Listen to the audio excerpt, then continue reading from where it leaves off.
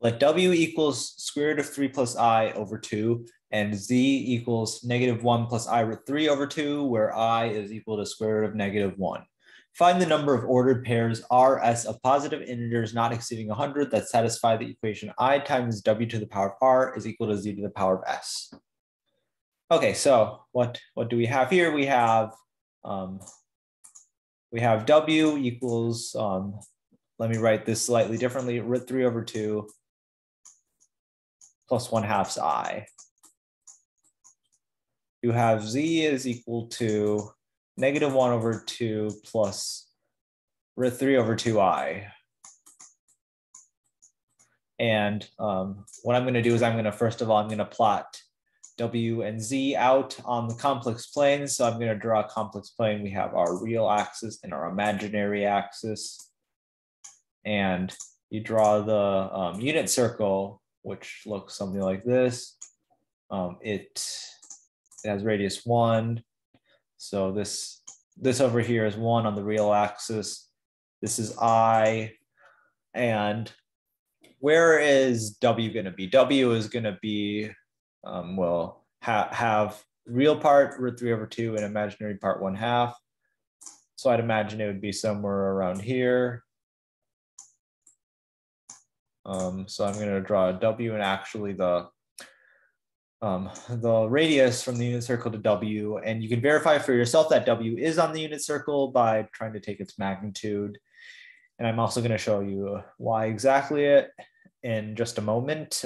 Z is -1/2 plus root 3 over 2I, so somewhere up here. And the nice thing about complex numbers is that aside from writing it like real plus imaginary times I, W is also equal to the cosine of 30 degrees plus I sine of 30 degrees. Remember, cosine of 30 degrees is root 3 over 2, sine of 30 degrees is 1/2. And if you want to write it in radians, because it's more useful, cosine of pi over 6 plus I sine pi over 6. Similarly, Z is equal to cosine of 120 degrees, which is 2 pi over 3 radians, plus I sine of 2 pi over 3 radians. So this is how you express W and Z in terms of cosines and sines. Another really cool thing about imaginary numbers is you can write it as e to the power of I times pi over 6. And this one is e to the I times 2 pi over 3.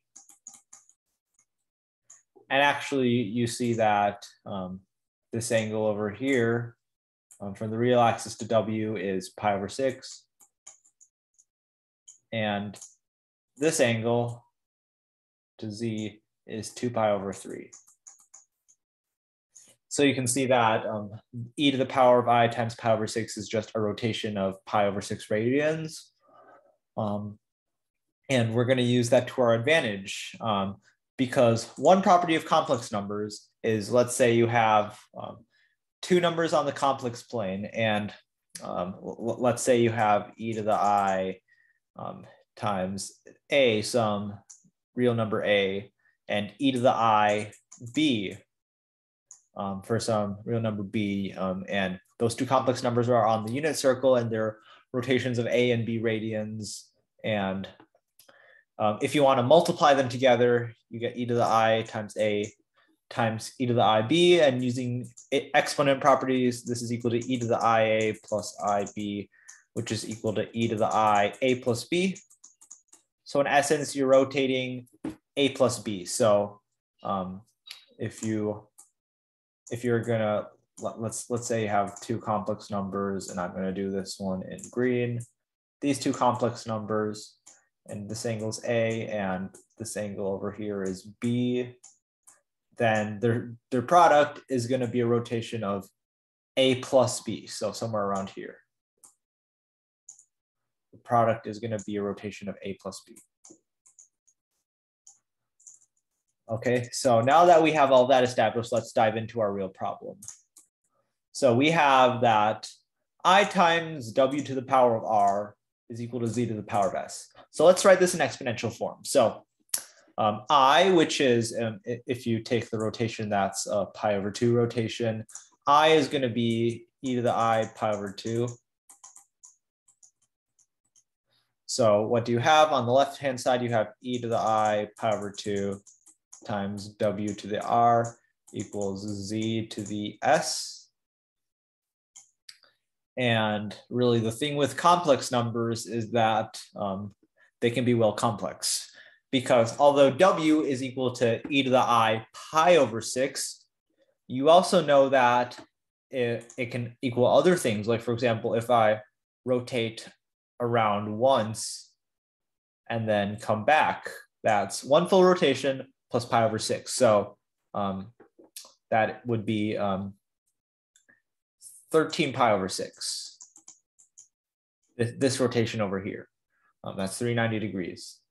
And w also, you could go the other way around and rotate like this, and that's negative 11 pi over 6.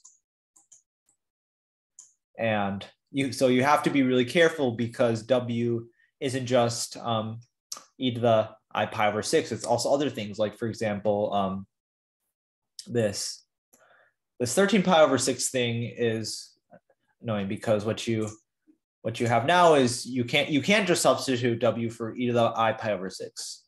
You have to say w could be e to the I pi over 6, e to the I 13 pi over 6, e to the I 25 pi over 6, and so on and so forth. So this is where you have to be careful, because in all of these instances, what I've just showed is that w is equal to w to the power of 13, which is equal to w to the power of 25, which is equal to w to the power of 11, because you see here that e to the I power over 6 to the power of 13, oh, this should be negative, sorry, e to the I power over 6 to the power of 13 by exponent properties is e to the I times 13 pi over 6.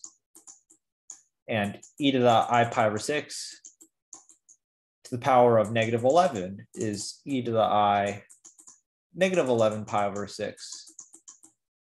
And the reason you can do this is because you have e to the I 2 pi is equal to 1, because you take rotation of 2 pi, you get 1 again. So you can multiply e to the I pi over 6 by e to the I 2 pi, and exponents add. So e to the I pi over 6 plus I 2 pi gives you your 13 pi over 6. So basically what we're seeing here is w is equal to w to the 13 equals w to the 25 equals w to the negative 11. And in general, you could equate this to w to the power of 1 plus 12k for some integer k, positive, negative, or 0. So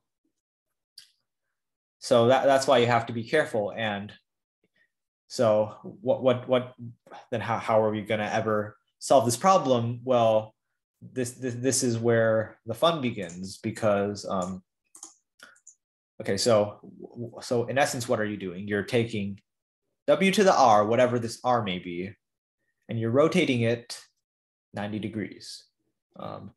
So w to the r. So take this. This is a 90-degree rotation, and you're going to have to end up with a power of z. And the nice thing about z is, because it's e to the I 2 pi over 3, you take z squared, you're rotating another 2 pi over 3. You go somewhere over here, and this point over here is z squared. Z cubed, you rotate another 120 degrees, 2 pi over 3 radians, and it gets you way back to this origin. So a power of z will always be one of these three: the 120 degree mark, the 240 degree mark, or the 0 degree mark.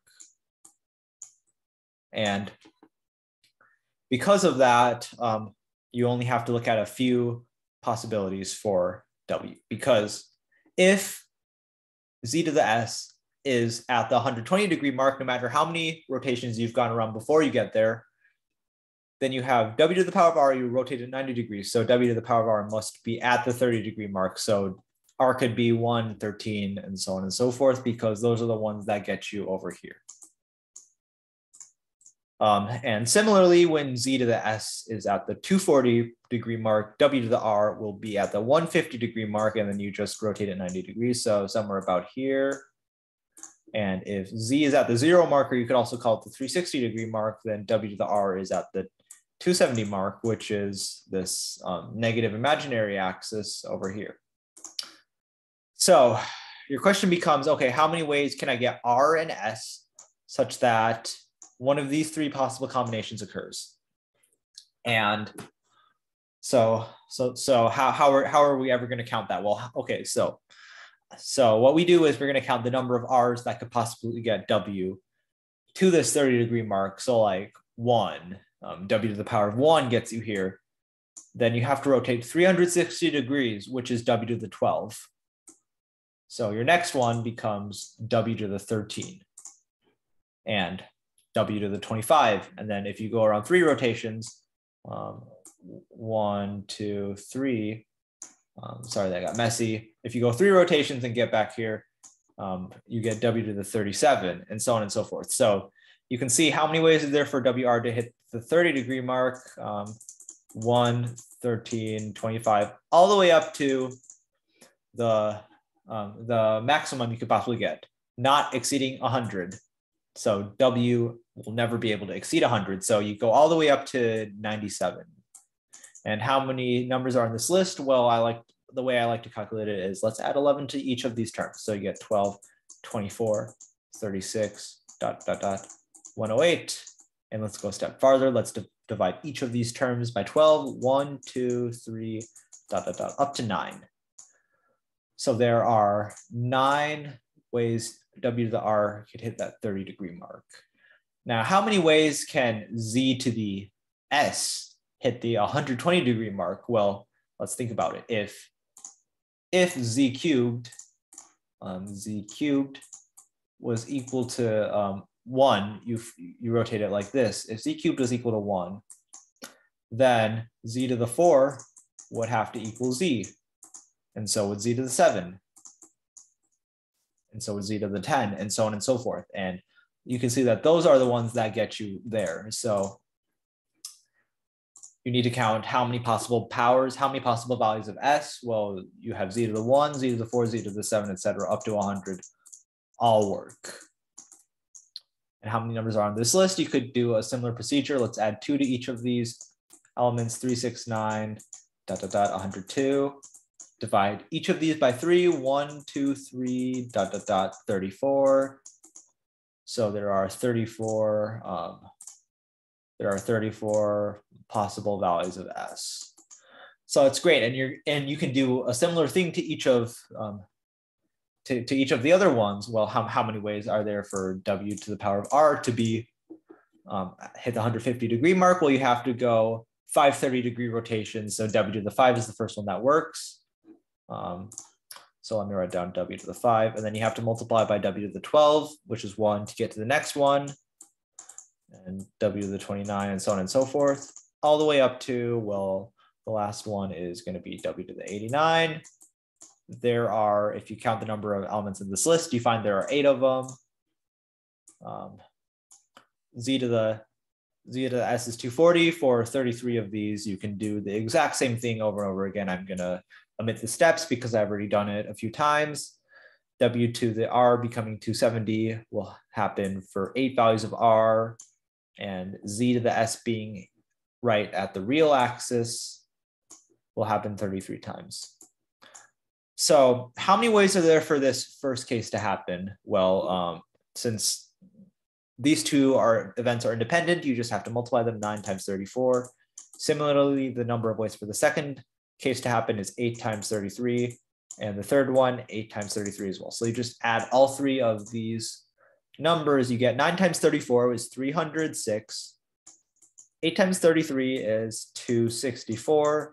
8 times 33 is 264. And this sums up to 834. So we are done. Thanks for watching, and I will see you next time.